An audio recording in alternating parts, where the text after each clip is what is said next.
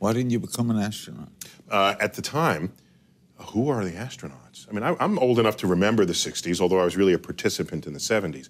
And they were choosing these folks with like crew cuts, and they were military pilots. This is at a time when the Vietnam War was becoming less popular and Hair was the #1 musical on Broadway.